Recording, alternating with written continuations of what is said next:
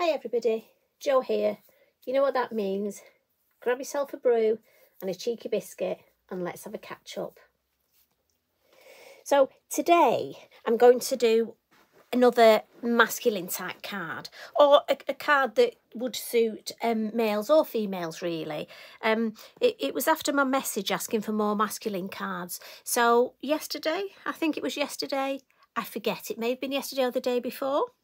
We blame lockdown for that. Are you the same? I don't even know what day it is anymore. Anyway, I did a couple of designs for you using Lavinia stamps with a masculine theme. So today I thought I'd come with some Aall Create products and we'll have a look how we can use their designs for a masculine take. And this is the card we're going to make today. But I have done another one using the same background technique, the same stencil, but a couple of different stamps. Oh, I just noticed I've used the same. You can tell I like this little wooden embellishment. And obviously we're going for a nautical theme. Just looking for something different. I think often with men's cards, we do the red wine or the beer, don't we? And we do the maybe the sport, the football, the golf. So I'm thinking general, and I know a lot of you donate your cards to charity, and for charity, when they're selling the cards, it's nice for almost for a larger target audience. And I think nautical can be great because they can be for obviously males that like nautical, that maybe you can get that fishing theme in there, you can bring boating, yacht, do they like water sports, but also if somebody's going abroad and taking a gap year, I don't know, with COVID, can we still do that? Who knows? But I do think these are a good type of, and also summer, I nearly said summer holidays, can we take those? Who knows? Maybe it's just nice to send a nautical theme card saying, do you know what, let's catch up next year, maybe the year after. Who knows when we can? So I'll just show you this one first, and this is a lovely stamp set which I'll show you, and this one is Aall Create. And it's 232 and it's called Navigate Home and it's by Bipasha. And what I love with this one is, as well as having this sort of nautical, that the anchor's beautiful. And again, this, you could use the bird on its own if you wanted, but I love the binoculars here. Now you could, again, what I love with the binoculars, you could do almost like a country, you could do a green background, and the binoculars, you know, have you got a friend who's a twitcher? I think that's what they call bird watchers. If not, I apologise now. I may have offended somebody. Who knows? You know me by now. I don't rehearse these. Unfortunately, it's like we're having coffee together. And you know when you have those conversations with friends where, you know, if you say something silly, they'll laugh with you, not at you. I'm hoping we've got to that stage. I'm hoping we've been together long enough now. But anyway, I digress. The binoculars, I think, are lovely. And also, if... I know we've got Father's Day coming up in June here, and even for my dad, I could put the binoculars, I'd do a nice, the background we're doing actually now, we're doing it nautical, I'd do it in browns and make almost a wooden background and put my binoculars on. And I think that is a very useful, when I'm getting stamp sets, for me, they have to have lots of uses, and there are a lot of uses for this. Also, you could use that. I mean, I say the anchor on its own. So many. I mean, even I've got to say, if you wanted a twist on an anniversary card, what about You're My Anchor? If it was for your husband. You know, it just sort of, I hate to use that cliche, think outside the box, but, you know, that's the lines I'm going along. So that is for this one here. The one we're actually going to do today, obviously I just like to show you lots of inspiration, you know me. So the one we're doing today, this one's also by Bipasha actually, and it's called Sea Life, and this is hashtag 390. Now again, this is a lovely set because we're going to use Mr. Is he an octopus or a squid? Maybe I should have looked it up. Anyway, this lovely stamp here, and I love the hat, the addition of the hat. We've also got this gorgeous whale at the bottom. Now, I must admit, I did a canvas with this on, and it was just, he worked so well on a canvas. And again, if you want to decoupage him, he's nice and easy to cut out. And I know some ladies have dexterity problems, so that is a nice image to cut out and decoupage, and you've got all this behind. and then the seahorse. Now you can't see it quite properly there. If I take the stamp off,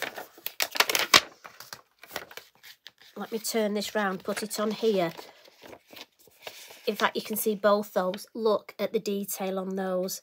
The seahorse particularly is beautiful. Now again, don't seahorses mate for life? Maybe you could do an anniversary card with that. There are so many uses for these, and like I say, we're going along that they are great for male cards. There's no reason why you couldn't use it for a female card. I mean, I think this would look lovely with some little flowers.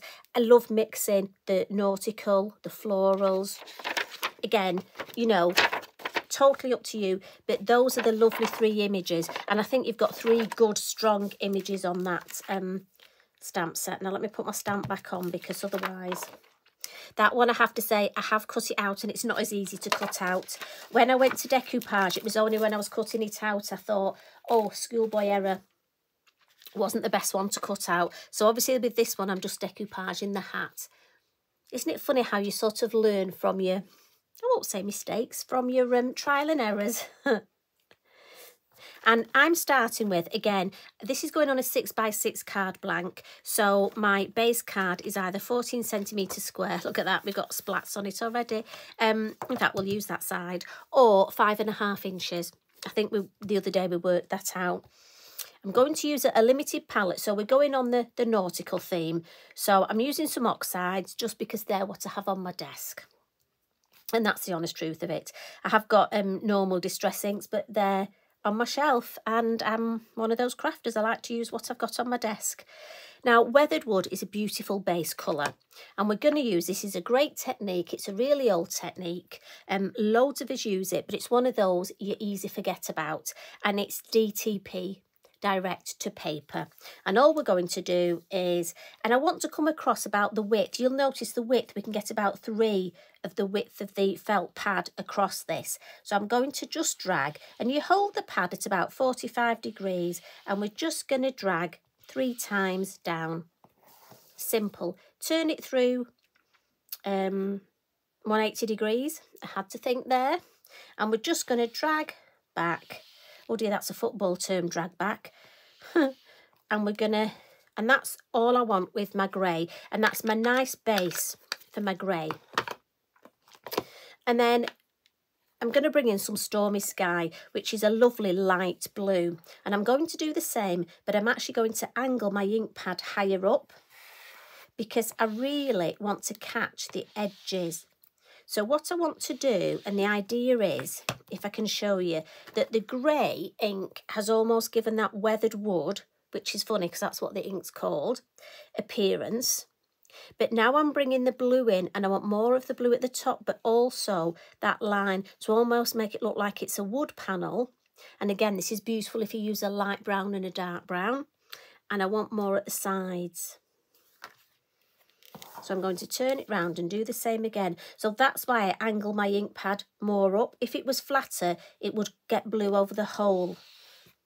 I hope that makes sense. Again, practice, have a go a couple of times. Now I just want to catch some colour at the sides. So I'm just going to sort of bring my ink pad along the side a little. And again, I'm just catching that side. If I wanted more at the top, I could come in and the same this way. But I'm happy with that. I love these bits, that it really looks like a piece of, you know, the weathered wood that you see at the seaside. And I love that combination. Those 2 colours, weathered wood and Stormy Sky, work really well together. And again, if you're suffering from, you know, lack of mojo, I know a couple of ladies have been in hospital and just got back, and it's lovely to know that you're back with us and watching us. You know, if you're struggling at the minute, you could actually do far worse than make yourself some of these backgrounds, and just, if you get tired really quickly, make yourself a couple of backgrounds, and then that's it for the day. But then as you build up your energy and start to feel better, you can then come in and maybe stamp, maybe put a die on top of the background. But at least you'll have done something and you'll feel better, but it won't tax you too much. Even just making one background, the achievement you'll feel, honestly, it'll really make you feel better. Now I'm going to bring in my fan brush, as you know, is always in my water pot. And what I like to do is pick up this ink here. We don't want to waste it. And we're just going to tap. We're just going to add some ink splats, just because we can. And again, just for that background. But what's nice is if you pop your fingers in this and put those on the card, you almost get some bigger splats. And you can even put your finger in the water. And you'll just get, what's nice is, I was going to say you're actually adding your DNA, but maybe that's not good. Bit like finger painting when we were little, and it just adds, can you see, as these start, and again it's just that nice random background, because when you're making a wood effect background, if you look at wood, be it weathered wood or your mahogany or whatever, obviously you've got the knots in there, you've got, it's not very uniform. So it's nice to just add these and to think that it's just a bit of water and a bit of your fingers. But again, do give your fingers a wipe. And what you're going to do is let that dry. But what we'll do, we'll just normally, you would let it dry naturally because you get a much better effect. But obviously, I know we're having a coffee and a catch-up, but we haven't got all day, have we? If only we had. That would be nice, wouldn't it? Now, while this is drying, I do need to ask you, one of our lovely crafters messaged me on Facebook, which I'm more than happy. It's lovely to hear from you. And she's in Virginia. And she asked me what a cheeky biscuit is. Well, I've got to be honest, a cheeky biscuit, or sometimes at workshops we have cheeky snacks. And it's a biscuit that you have when actually you're trying to be good and you shouldn't really be having one. And it's the sort I have when I'm in the house on my own and I'm thinking, I just fancy something with my cup of tea. What shall I have? And I know really I shouldn't, so I just have a cheeky biscuit. Now, what I need to know in the comments is, what would your biscuit of choice be for your cheeky biscuits? I mean, I don't know. Are you a... This isn't a selling one, is it? Nobody's going to tell me off for names. Are you a nearly said dinosaur. Are you a digestive sort of person? You know, I'm thinking, do you like coconut rings? I know my friend Lisa does. She likes a little one of those, she does. Or are you a bourbon sort of person? Adam likes bourbons. Custard creams, are you a... I mean, there is so many. Garibaldi. Do you remember Garibaldi? Do they still have those? So I need you to think, what would be your cheeky biscuit of choice? And I'm not talking cake, but you see, then we go Jaffa cake. Is that a cake or a biscuit? I've got to be honest, I just like a nice, we call them half-coated, so it's the digestive with chocolate. I think that would probably be mine. Plain chocolate. But anyway, have a think. So, while you're thinking, it's really good because do you know what? Your background's dry. And what we're going to do is we're going to stamp on that now. So I'll bring in my stamping mat. And I'm going to turn my work round. You know I like to stamp onto the side. And we're going to use the black, our VersaFine Clair. And what's lovely with this, you've got so much background, the script in the background on this stamp. The actual detail that Bipasha has drawn is just phenomenal.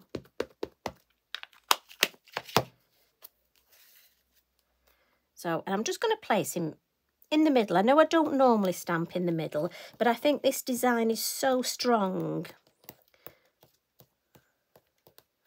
that I'm going to stamp him. And again, give your ink time to soak in because you've got all that oxide ink, you've got the water, and if it's not quite dry, remember your blocks are flexible.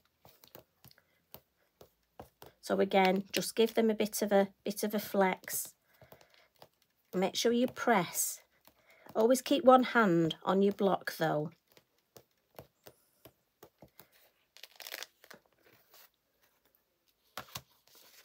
And look at that. The detail there, as I say, it's just phenomenal.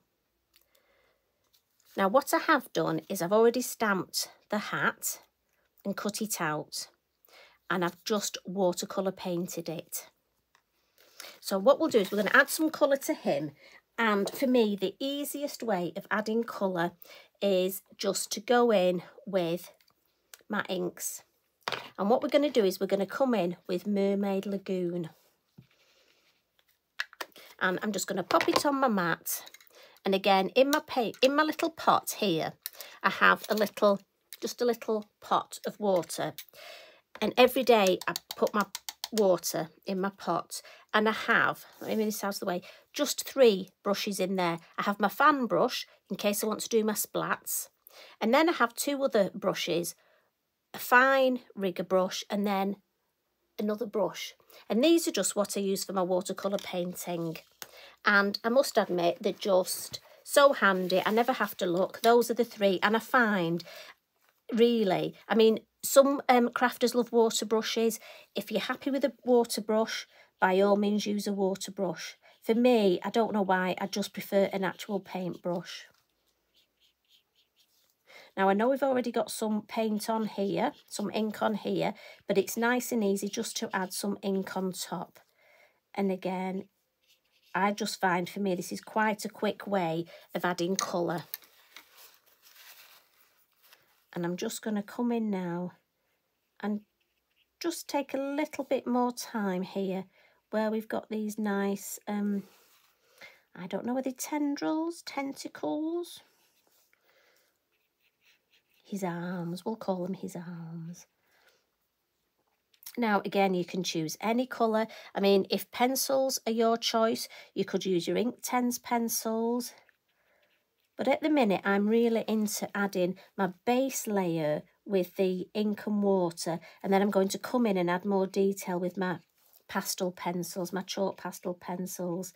But I think we all go through phases, don't we? And I must admit, that's just the phase I'm in. I just find, this bit is really speedy, and then when I bring in the detail with my pastel, for me, I find it really pops and I get a good result, but it doesn't take a lot of time and skill, I've got to be honest. I mean, if you want to take your time, by all means do, but that's all I need to do for that. And what I did when I've watercolour painted, I just used a brown, I used Vintage Photo for his hat, but I've just added some Mermaid Lagoon look just on the band of his hat, so it'll tie in really nicely.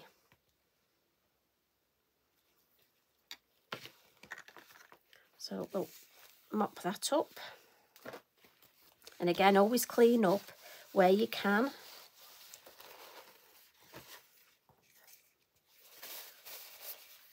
Now, while that's drying, what we're going to do is just add some little bubbles. Now, again, when you're talking sea and water, this is ideal. So this is a stencil and it's number 39 called Lots of Dots, and it's by Abs. And, you know, it's just perfect because, again, if you're talking anything, you could leave it just as it is if you wanted. But I think it's nice just to add a few with this. Now, if you wanted to make it more textural, textural, is that a word? You could come in with texture paste. That would be nice. But I'm thinking, and again, choose which bit you want. I want that largish one there. I'm thinking just the blue will be fine for me. And I'm just randomly, always lift up and have a look. Yeah, that's deep enough. I don't want it too in your face. I don't want to overpower. Just want a few. Again, just to build in that background. I think sometimes with men's cards, if we're not careful, we almost shortchange them. We think because it's a masculine card, we don't need to... We think we can't put sort of embellishments and detail on. But do you know what? There are so many lovely masculine embellishments if you look around. Gorgeous things we can use. So speaking of embellishment, I bought a lovely pack of these lovely little wooden embellishments, and you can see there was the boat, there's shells, but I thought the anchor, I like the boat for the masculine card and the anchor here, and just so it ties in, I don't need to gesso it or anything, I'm just going to put some ink and I'm going to add that there, and I've got room for my sentiment there, so again it follows this lovely line. So we'll pop that to one side, pop the lid on there, again keeping it all nice and clean as we're going, just helps keeping in that nice routine. And again, don't forget with your stencil, what we can do with that is, have we got a spare piece of card? There we go. We're going to give that a spritz. Oh, not the light. Right, sorry, Eric. Eric's just having a little sleep here, so he's going to get a bit wet, but never mind. For those new, and thank you to the new subscribers we've got, it's lovely. Welcome to the madhouse. Eric's my black Labrador, and when I'm crafting, he likes to sleep under my desk. As one lady said, she was grateful to find out it wasn't my husband. So no, he's working, thank goodness. He's not asleep under my desk. Oh yeah, that's worked well. So again, to clean your stencil, don't forget, give it a quick spritz. And look at that. I must admit, I love these backgrounds because, again, you've got 2 for 1. Now, although you've got a space there, I'm thinking the seahorse would look gorgeous stamped just down there. So there you go. You've got your free background ready to create. And again, that's getting your juices, your creative juices flowing, and that's ready for the seahorse. And again, often that's the way that you sort of keep going. So back to our little man here, and I've got some of those chalk pastel pencils. Sorry, excuse me. Let's grab a drink of water. You know this naughty throat of mine. I do apologise. I'm sure one day I'll actually be able to do a whole video without it going, but until then... So the chalk pastel pencils, the ones I'm using today, because I promised I'd give the numbers. And this one is, so this one is 405, and that's just one of the blues. And then I've gone for brown, which is 610, and a yellow, which is 205. And again, the blue, I'm just going to add, I mean, if I show you the difference, look, so that's with and without. And for me, it just brings the image alive more.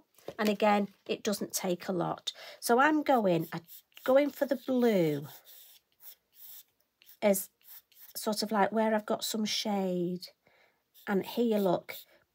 But Pasha's given you, if you look at your artwork, if you're a little bit scared of shade and not sure where to put it, look at the artwork and you'll see you've got guidelines there of where the shade is. Now, because the pastel, I'm just using a cotton bud, and again, it is a biodegradable cotton bud, and because it's chalk, I'm just smudging it a little just to fix it.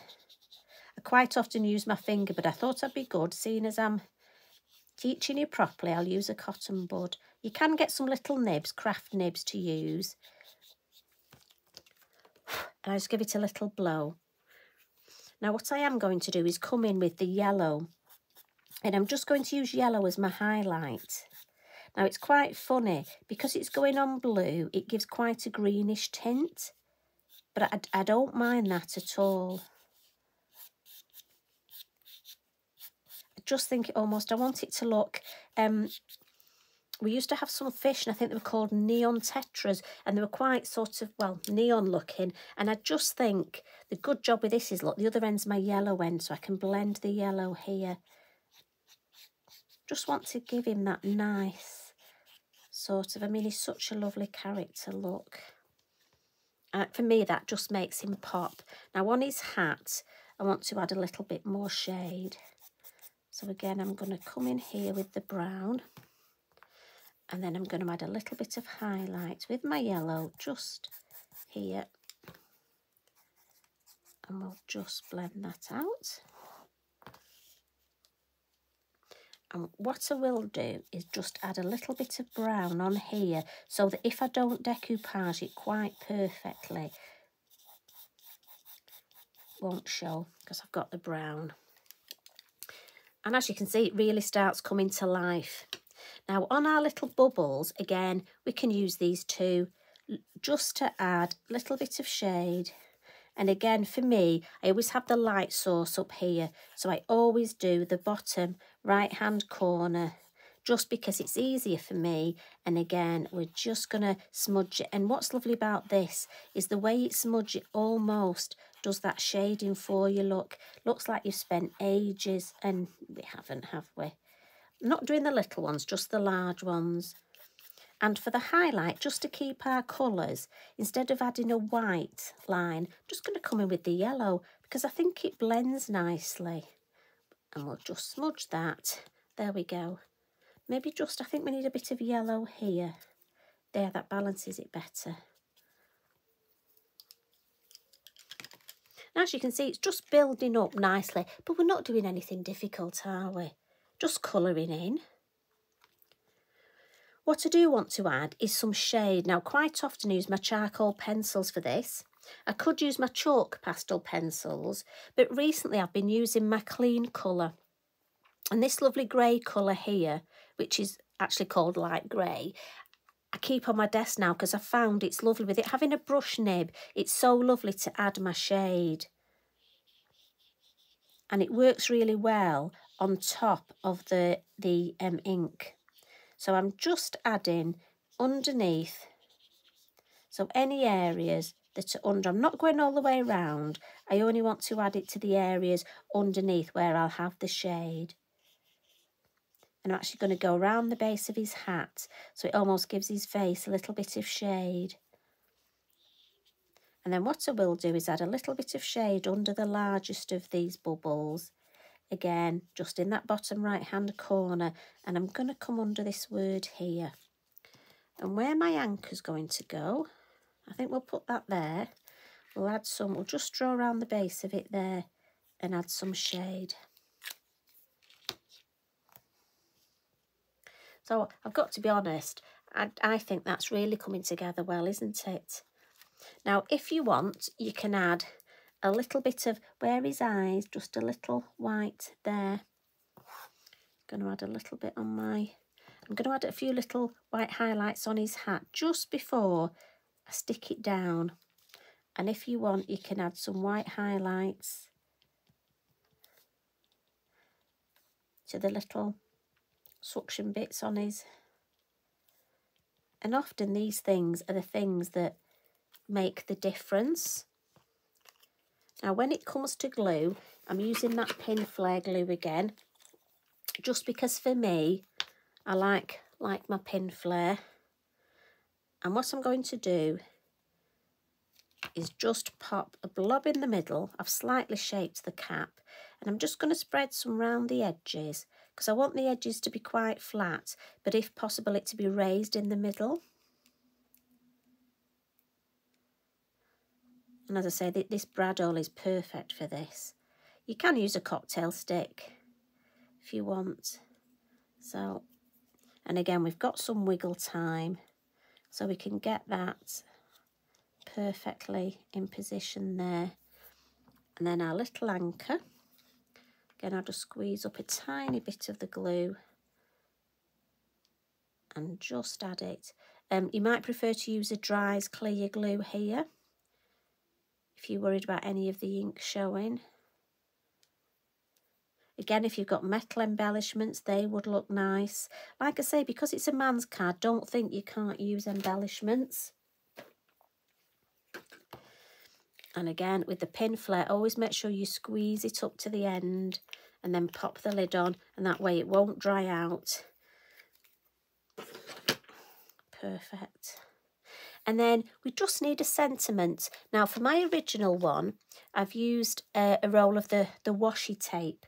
But what I might do on this one, I've treated myself to one of these lovely Dymo, I think they're called, machines.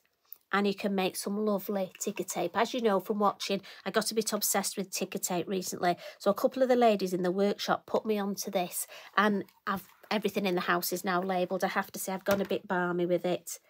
But Father's Day is coming up, so I've made Special Dad. So I'm actually going to put this on here. So I'm going to put Special there. Just cut that there, I think.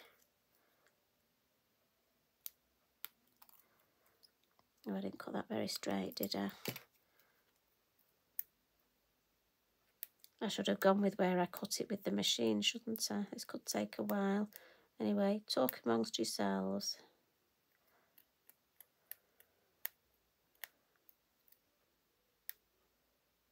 And you've probably got one of these. I know there's a lot of ladies that have already got these. I was a bit slow to the party, but I am a bit obsessed with it. What's lovely as well for Elliot and Jens and the grandchildren, we can name all their things. So now I'm thinking, do I put Dad? Do I put Dad over here? Do I put... Oh, I don't like that. No, I think they've got to go together here. Yeah. Now, I just need to edge it.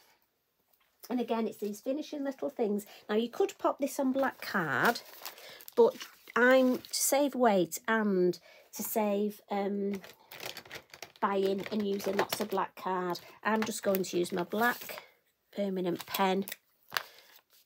And again, I do know some crafters that can literally whiz down the side of the card, but I have to use a ruler, I'm afraid.